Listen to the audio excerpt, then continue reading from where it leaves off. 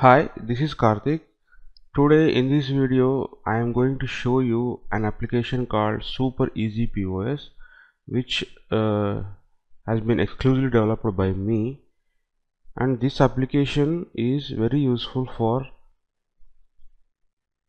businesses like restaurants, hotels, roadside food courts, etc. You can use in any small businesses or big businesses like the supermarkets also for billing your customers. So now I'm going to show the features of this app. You can see this is a home screen where you get all the products from your business. You can list here. And one good feature of this app is this app uses Firebase as a backend,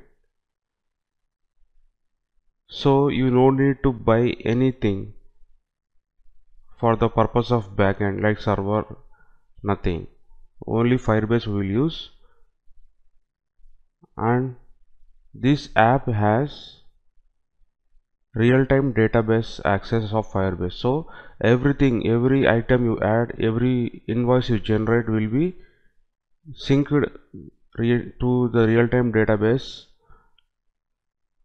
and you can manage your business. Suppose you keep a manager at your business, and you can give this app to him, and you can monitor the invoices and the business is going there from anywhere or sitting from your home.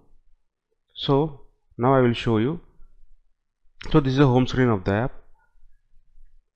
You can see the products. So you, based on your customer order, you can select the items here. That is suppose the first item, it is chicken tandoori.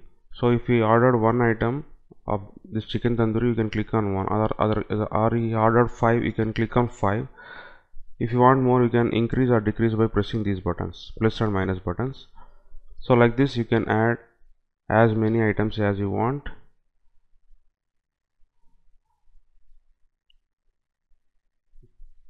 Then here search bar is there, even you can use this one. The number what you are seeing before the item name is the item code, which is absolutely your option. That is, you can enter whatever the item code you want. Suppose I want to get to this dum biryani here. It has a item number as 44. If I search for 44, it will just go to there. Okay. Otherwise, you can even search for biryani like this here. So it will show you 2 items here. If you have more, it will show that also. So I want to go to mutton biryani. If I select there, it will go to mutton biryani. Okay. Then you can select the quantity. Next thing is you can preview. So in the preview section you will see the total overview of the order.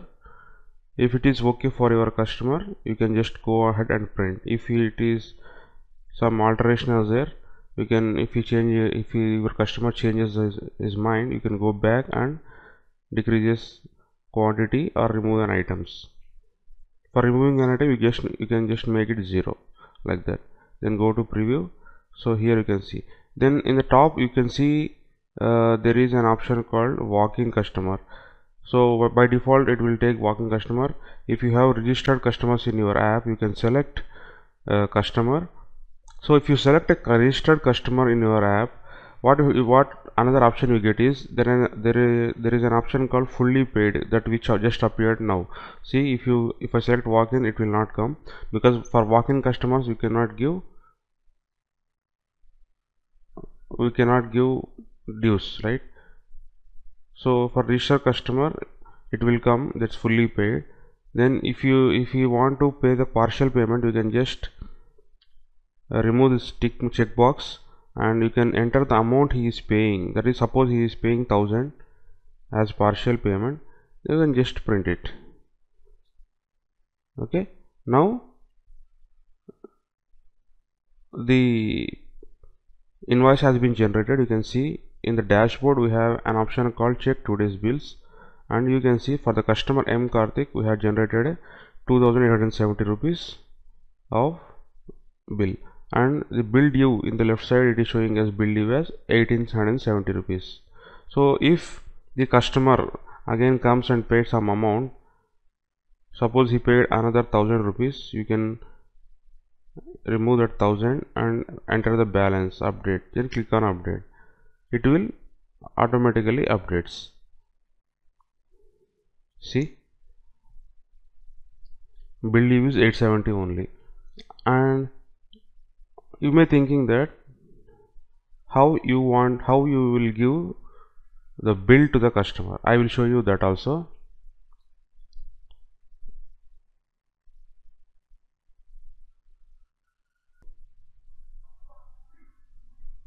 Okay, now on my screen you can see the printer, the Bluetooth printer. This is thermal printer. This app supports all type of thermal printers which are Bluetooth connection. At this time we are supporting only Bluetooth connection. In future we will update for USB also. So I am switching off this one.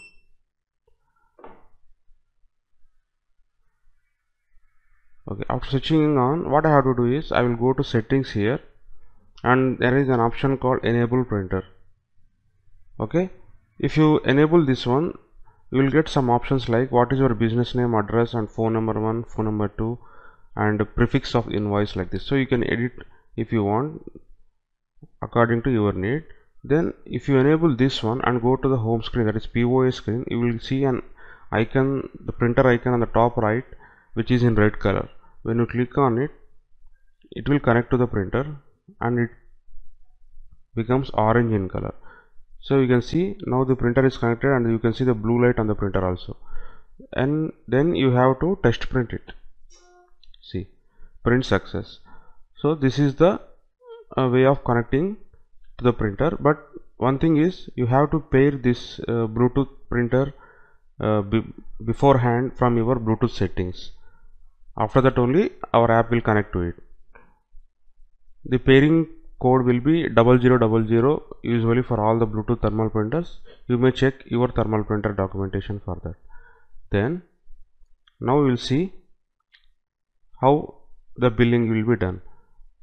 So I am selecting on 3 items here, clicking on preview, then click on print. So you can see we got an bill here. The total amount is 820. You can see this on screen also, and here also 820. So what if your business has GST billing? Okay, then we have an option for that also. Then go to settings, then click on enable GST. If you click on enable GST, you will get an option for entering your GST number. You have to enter the GST number and save it. Then if in case your business, all products you are selling in your business comes to single category of GST, you can check this one, that is all my products have single GST, like this. So suppose we will think for now that our business have all products have single GST, that is 5%. I am saving it. Okay, so now what we will do, go to the POS, then again select the items, then click on preview, then click on print. So now you can see on the bottom of the screen, total GST 5% collected is rupees 85. So we'll get like this, how much GST is included in the total bill. Then on the top you can see the GST number also printed on the bill. So another scenario is, we have different products with different GST. Then we will remove this one. If you remove this one, we will get another type of billing. But currently all my products in this app are in single GST only. So we will see that also. Even though all the products are single GST, but the printing mode will be different. We will see it. So you can see on the bottom here 5% GST for above is rupees 57. Previously we got like this total GST like this, but now we are getting like this. So if some products are of different GST, you will get in that group. So the products will be grouped based on their GST value. So I will show you, I have a photo of that.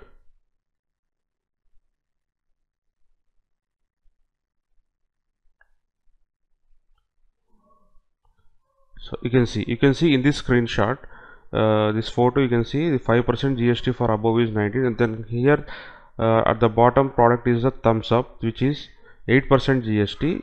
So your products will be grouped based on the GST value and they will be printed on the invoice.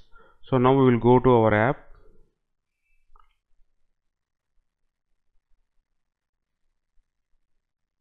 So now we will go to our app. So this is the home screen features. So these are the items you can use for billing. And one more option on the home screen I forgot to tell you is, if you are using this app for a restaurant business, then you may selling in online also, like for Zomato or Swiggy. So the prices should be different for them because they charge some commission from us. So we have to cover that also. For that we have to increase the price and we have to give the bill for that. So for that I have added two options here, enable Swiggy and enable Zomato. If you want more options, I am available for customization of this app also. So here if I enable these two and go to the POS, I will get in the bottom, you will see the two options, Zomato and Swiggy. So if I select the Swiggy, you can see the prices are changing. Please observe that. So if I select Zomato, the Zomato price will come, and click on preview. Here the customer name also converts to Zomato, or if I select Swiggy, the customer name will convert to Swiggy. Then click on print.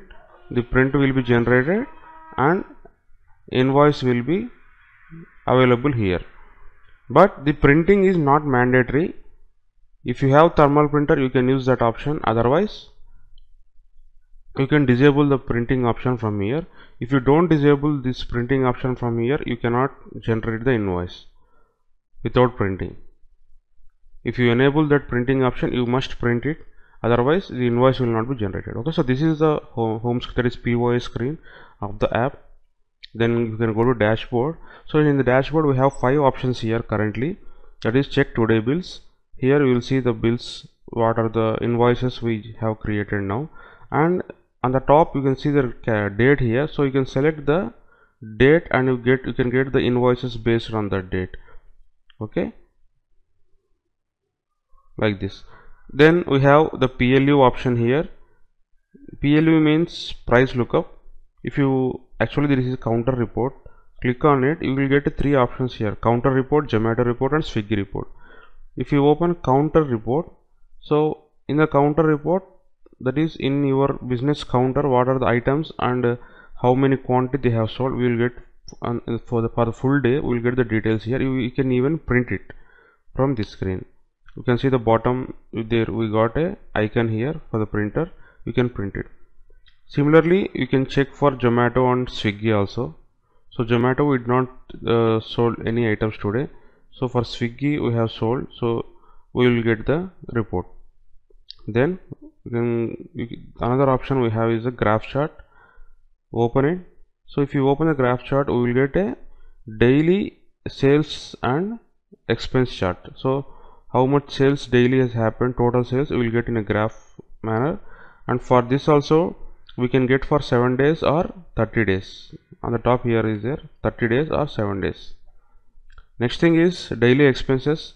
So you can add daily expenses here like this. So for my restaurant, if I purchase rice of 25 kgs with price of 60 rupees per kg and add items to list, then I purchased milk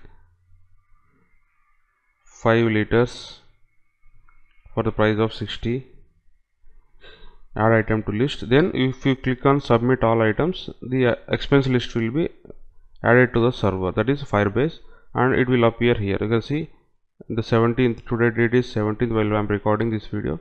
So on 17th the 1800 is my expense, like this. Next is the menu items option.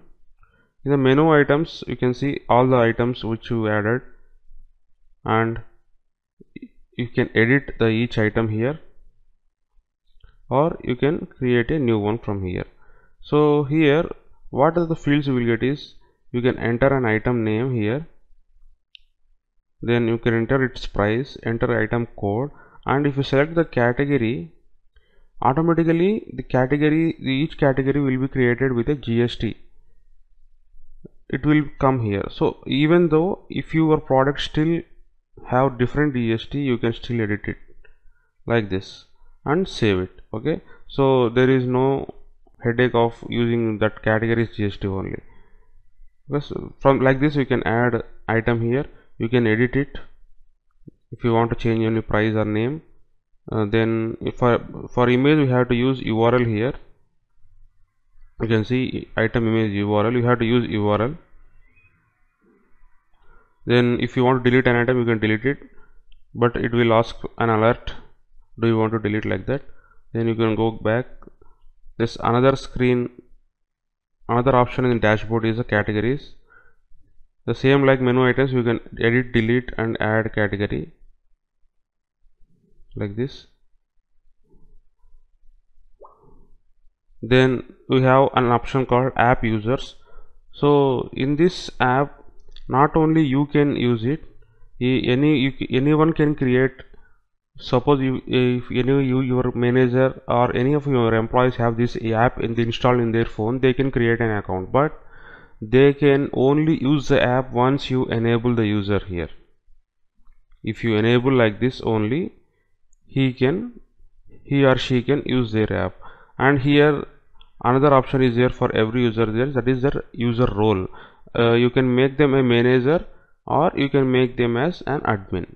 If you make them as a manager, they can't create new items, they can't delete items, they can't delete categories, like that. There are some role based restrictions here. So this is a user screen, and the admin, whoever the logged in here, if he is admin, he cannot change it, remove as admin by himself. Okay, and if he is a manager cannot use these options also. Okay, so next is the customers. So we have customers here, and we have an options called edit, delete and invoice. So if we click on invoice, we will get all the invoice of the respective customer. You can print the invoices from here,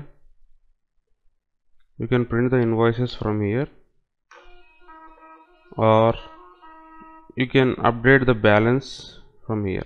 Okay, like this.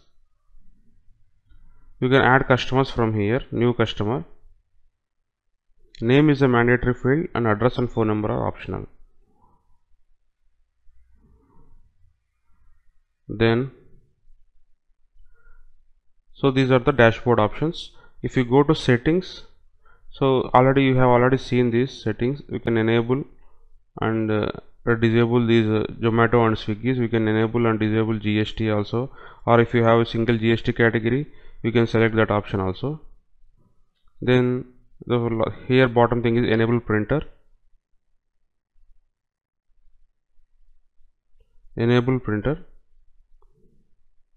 or disable printer. See, whatever the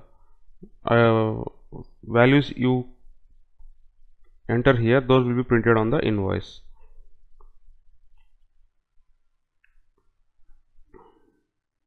Okay, so this is the detailed overview of my application, that is Super Easy POS. So if you want this application for your business, and you can even ask for more customization of this app. If you have any needs, you can contact me from the contact details available in the description of this video. Thank you for watching, and this is Karthik signing off.